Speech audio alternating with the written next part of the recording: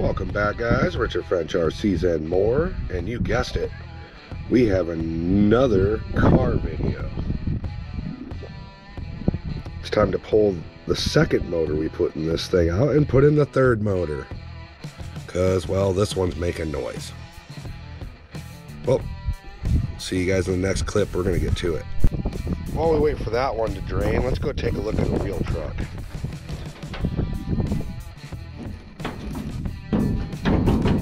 Oh yeah, she's a little sticky. She needs some lube. Yeah, real truck.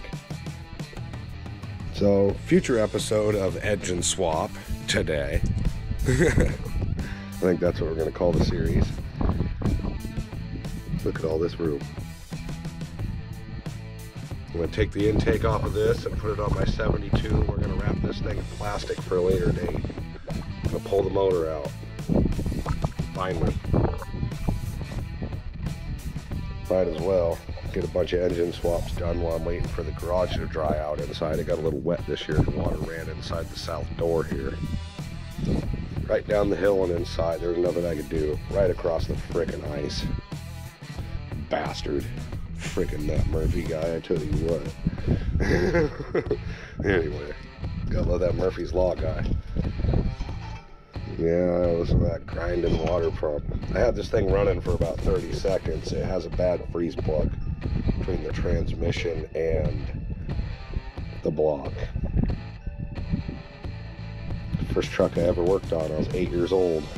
When I got handed a screwdriver and said, "Here, go pull that grill, kid. We're putting a cam in it without pulling the motor." All right, why not? They'll start somewhere. Been addicted to working on cars of all sizes ever since. And scales is what I mean by that. Now we got that pain in the ass fan shroud and radiator out of the way. Man, what a pain in the ass that shroud is on Chevys. I get why it's there. Like, you need it to suck air and shit, but come on, meow. Not helping me out. Anyway, now we can get to these bolts down here on the tranny mounts. Motor mounts. Got you. Anyway, undo the headers. Probably just gonna undo them down there at the collector and pull the whole header off. And then we'll undo the bell housing and torque converter and etc. Yeehaw. Better get to it. Cracking that whip. Well, we've almost gotten to the motor mount bolts and shit.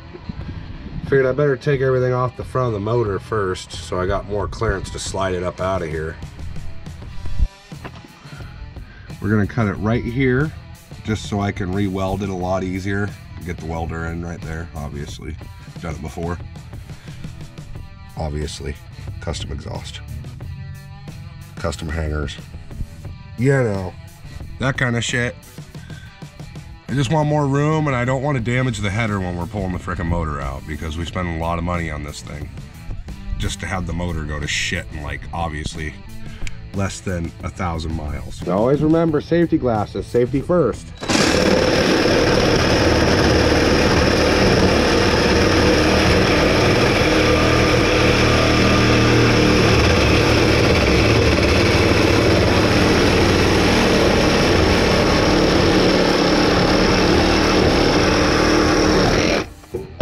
I like Sawzalls. They're a nice, clean, fast cut.